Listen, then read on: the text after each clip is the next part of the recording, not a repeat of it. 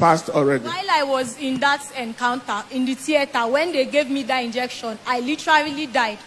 I saw myself came out of my body and stood close to the bed. Then you came into the theater. It was this particular dress that you were wearing when you came in. And then you called me Fachilin. I was surprised that you know that name because it's my nickname. And then I said, Daddy, you know Fachilin? You said, yes, I know Fachilin. And even God knows Fachilin. When you said that, you now said, look at me. I looked at you. You said, say this with me. You now said I should repeat the words you were saying. I will not give in. I say I will not give in. I will not give out. I will not give out. I will not give up. I will not give up. I will not give way. I will not give way. I will not give way. Then you said I should say, between me and the devil. I said, between me and the devil. You said, say, it is me that will tire the devil. The devil will not tire me. And then I said that. When I said that, you now said, okay, get back into your body and see me in church on Sunday. Now, Daddy, this encounter happened on Wednesday of the surgery. The surgery was successful on Wednesday. And then on Thursday, I was fine. They gave me water and lifting. I was okay. By Friday, my whole body changed. They told my mom that my organs were failing. They had to go and do another scan. They said my kidneys were bad. I was on oxygen, took 3 pounds of blood. And so I was on oxygen from Friday till Saturday evening. She said I became unconscious. My eyes was open. And then when they call my name, I will respond. If they ask me something, I will answer. But I don't remember any of those incidents. Now, on Sunday morning, from Saturday till Sunday morning, she said I just got up from the bed, removed the oxygen, and told her that senior pastor just passed. And that first service is starting, I needed to be in church. She said on that Saturday night, she said, Mommy, I want to go to church. Senior pastor has passed. First service is 6:30. I want to go. I said, you want to go to church? Do you know where you are? Where I am. Is it not church I want to go? I want to go and make fire. I said, it's not yet. I said, I want to go and make fire. I want to go to church. And then after everything, on the 29th of Commanding the Day July prayer, after I was very angry that I could not come for the Ignite conference. So I connected in the evening section. And then during the Commanding the Day prayer, you said we should place our hand on our chest, that God was answering the closest need of our heart. If it was on a normal day, I would have asked for money. But at that point, I placed my hand where the surgery was. And I said, God, the pain I was feeling was too much.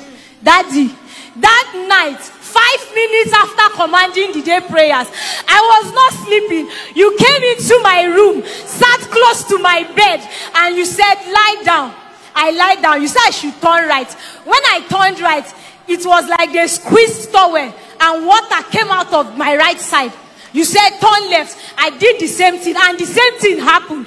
I said, I wanted to say, Daddy, I haven't been able to sleep. You said, shh, don't say anything. Just lie down.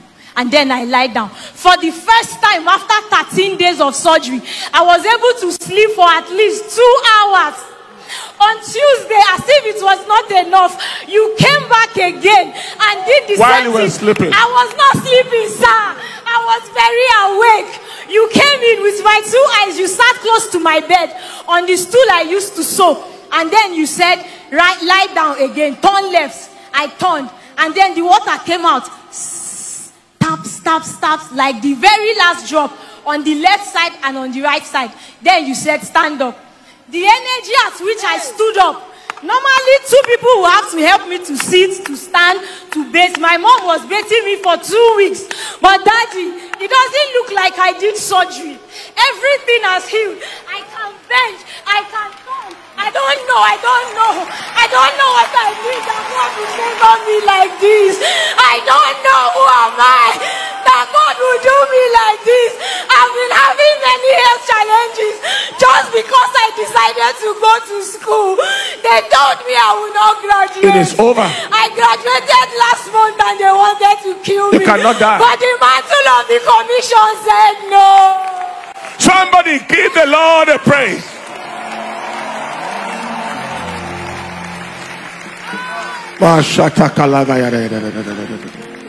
This is frightening. This is frightening. This is frightening. The Lord decided to visit her physically using the face of his servant. This is frightening. This is frightening. This is frightening. The things that she said, how many of you have heard it before? Say after me, I will not give up. I will not give up. I will not give in. I will not give in. I will not give out. I will not give out. I will not give way. I will not give way. Say between me and the devil. Between me and the devil. I am the one that will tire the devil. I'm gonna tire the devil. The devil can't tire me. The devil can't tire me. Woo! And even that's my unconscious state. When the doctor came and told her that my organs were failing, I wasn't aware of what was going on. But you will just pass, the way you used to pass during message and tap one of the ministers. You will just pass the hospital and say, don't give up, don't give out, don't give in. Those words were constantly in my spirit.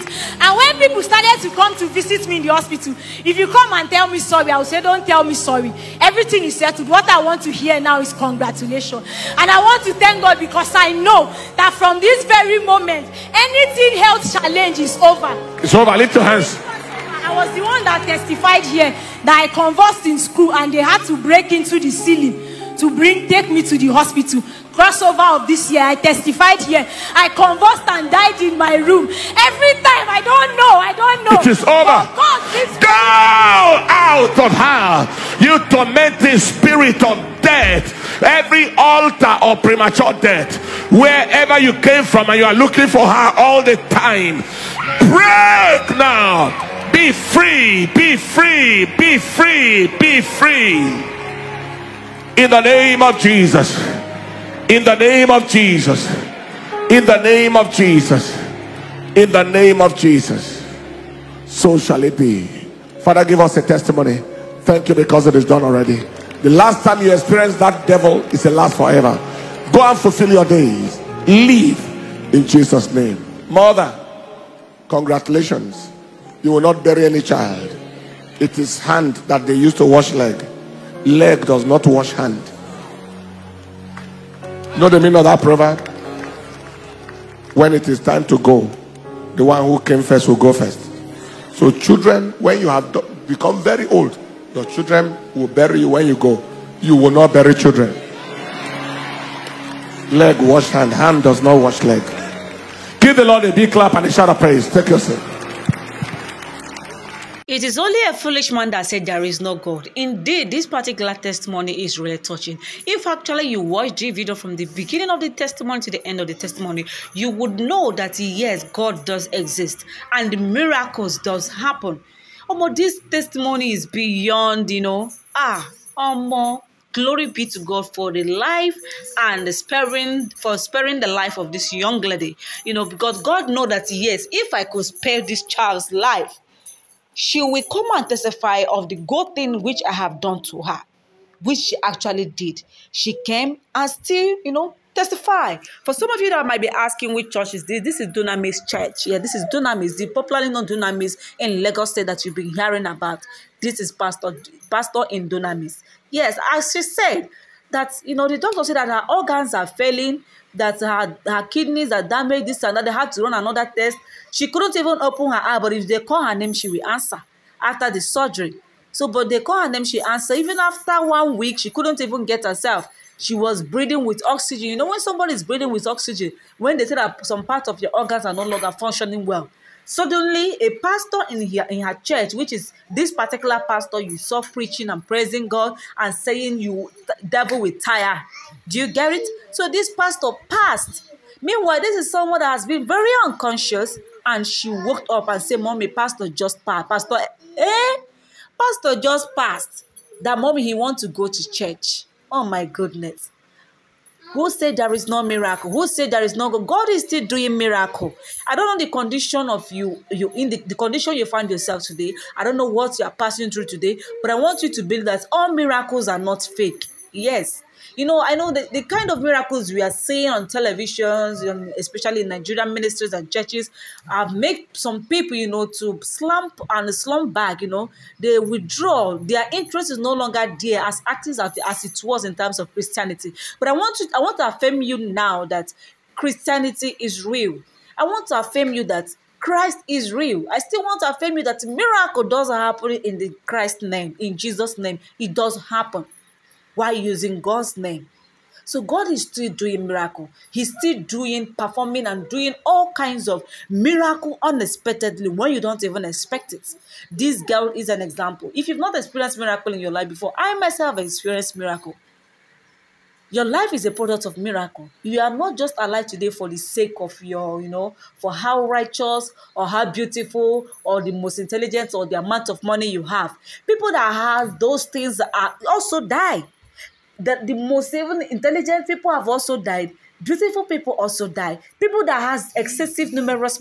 So don't think that it is because of your perfection or because of your tithe or because of how righteous you are or because of what you are giving out to people or charity that makes God keeps you alive. No, it is just by God's grace.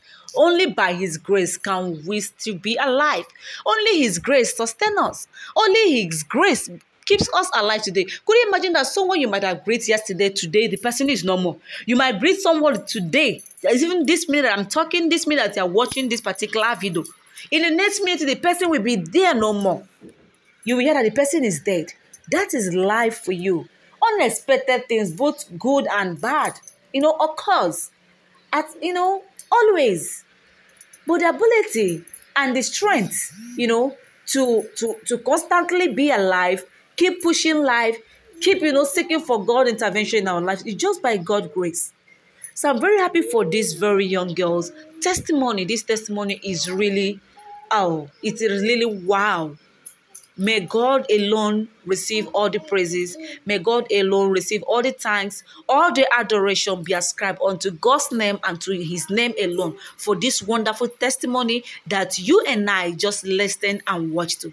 Don't forget to subscribe to my YouTube channel at Christy TV. Turn on the notification button so that you get notified of all latest Nigeria updates. Remember, in Christy TV, there is no form of fake news. All the news you are going to get in Christy TV is nothing but good and fact news. I love you guys. Ciao, ciao.